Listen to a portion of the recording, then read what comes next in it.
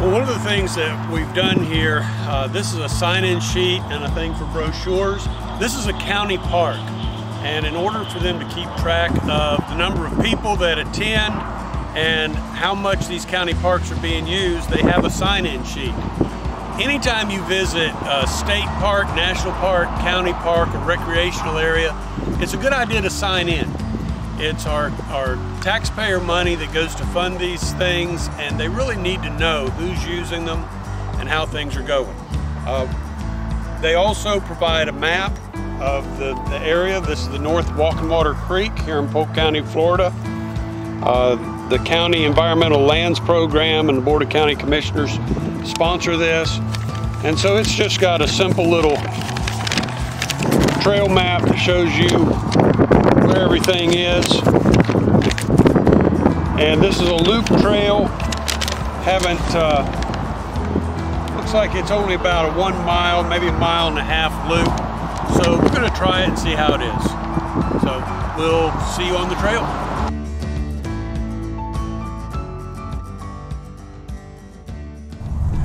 There's two trails. The first trail is the shorter trail. It just goes around this little lake that we see here.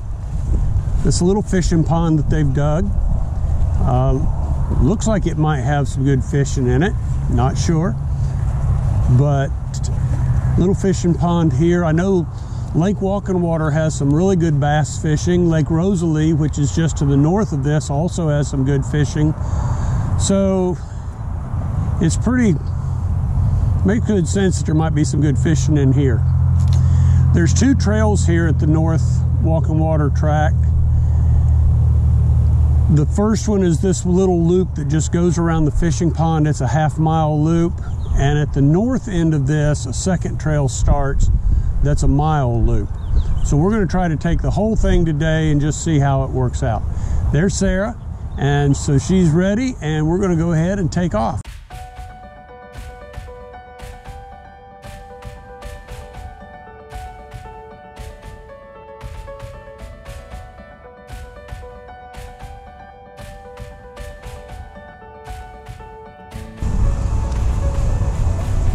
Environmentally, this area has a lot of scrub oak, which is a wild growing live oak tree that grows well in sandy areas. There's also a lot of palmetto in this area. And we're actually right here beside a business too, but the trail goes alongside their property. It's important to remember whenever you're hiking, wherever you're hiking, to make sure whatever you carry in with you, you carry out. One of the most aggravating things to me as we're hiking along places and traveling is just what we see right here. Somebody left their McDonald's cup sitting on the picnic table. Why? There's a garbage can right there. So clean up after yourself. Don't make others do it for you.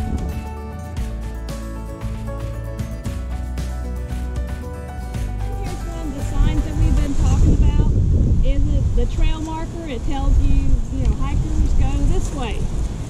But if the trail marker isn't there, then just look for color spots painted on the trees.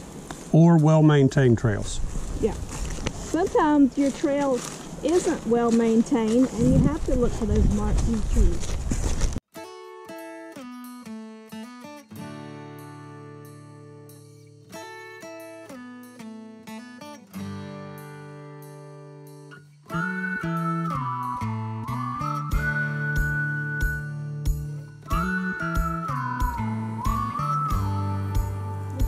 Ago, you got to be careful of your surroundings because you never know what you might come up on. And in this tree right here that we're looking at, the one on the right, there is a honey hive in there. And I'm pretty sure because there's bees going in and out.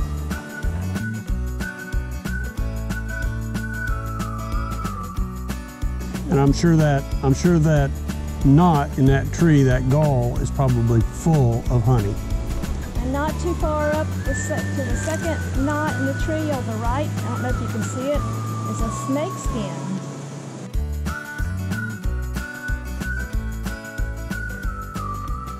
Up here on this tree is some plant growth that are called epiphytes. They're an airborne plant. They're not rooted, they just land on the tree. And some of these are called resurrection fern. Now these aren't. These are actually a moss. And resurrection fern starts to turn brown when you don't have a lot of rain. And then when you've got a good rain, it all turns nice and bright green. So you can tell from this resurrection fern that we haven't had rain in quite a while. Well, not much of it anyway.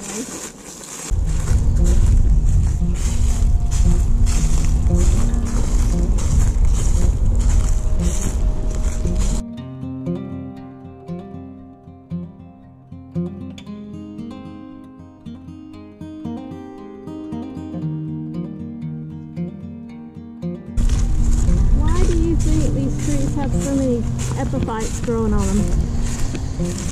Probably because most of this area has a lot of moisture in it, and the epiphytes grow on the trees and just absorb moisture from the air. They don't steal anything from the tree. The only problem that you have with them on a tree is if they get so thick that the tree can't absorb any sunshine. But as you notice, most of the time they just clamp onto the bark, attach onto the bark, so there's really nothing that they're drawing from the tree itself. They're just getting nutrients and moisture from the air. So this area is pretty moist. Now we stopped a minute ago and looked at those bees that were coming in and out of the trees. Great agricultural industry. There's a business not far from here. We may stop there on the way home. The Struthers honey house is kind of a unique operation because they keep honey there all the time, and it's an honor system. You go in, you pick up the honey that you want, and you drop your money into a cash box there.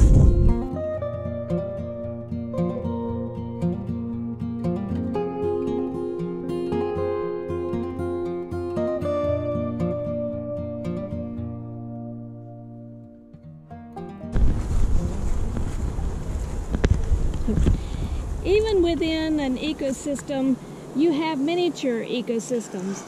The trees with the epiphytes that we just came out of was a more dense or hardwood forest. Hardwood forest. And so now we've come out of that area back into some more scrub oaks and pine area. The epiphyte area tend to be more wet, and this area tends to be more dry on one side, but more wet on this side, because aren't these little bay trees over here? No, this is actually myrtle bushes. Not crepe myrtles, but myrtle bushes. And this area is called a flatwoods, a pine flatwoods. You see the bare grass that's growing here.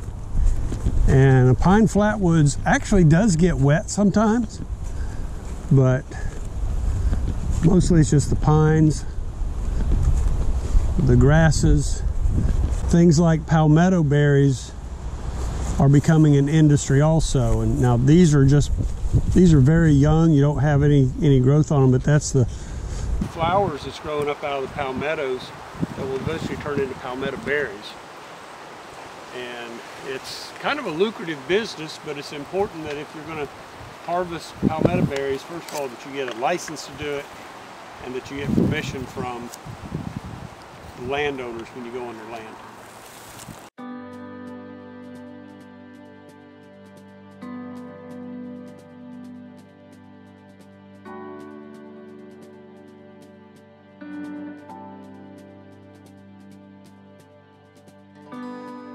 We're about to wrap up our walk here at the North Walkawater Creek track. So, Sarah, what do you think about the walk? Well, I think it was a really pretty walk, even though it was out in the scrub and the pine woods. My favorite area was the area where the epiphytes were. I thought the trees all looked really hairy. I thought that was neat. hairy trees. Hairy trees. But it's a nice area, like we said before. Get out and explore your own backyard and see what's around. Back there behind Sarah, you see Highway 60, which is how you get here. We decided to stop at Struthers Honey House and pick up some honey. So let's go inside and see what they have.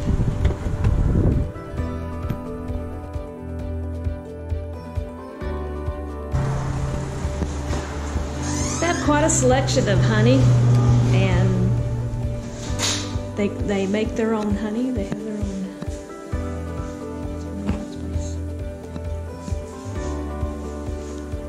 They have different sizes, and it's on the honor system. Put your money right in the box. In the box there. So they have Gall. What's that? A quart? 6 pounds. 2 pounds, 1 pound, 24 ounce in a honey bear. They've got honey candy, and then they've got 6 pound and 3 pound.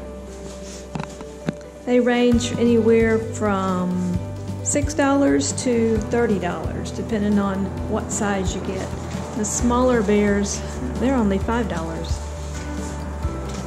So, honey, you go ahead and get what kind of honey you want.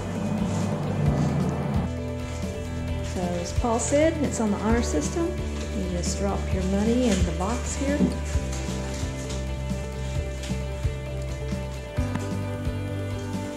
There's no change given.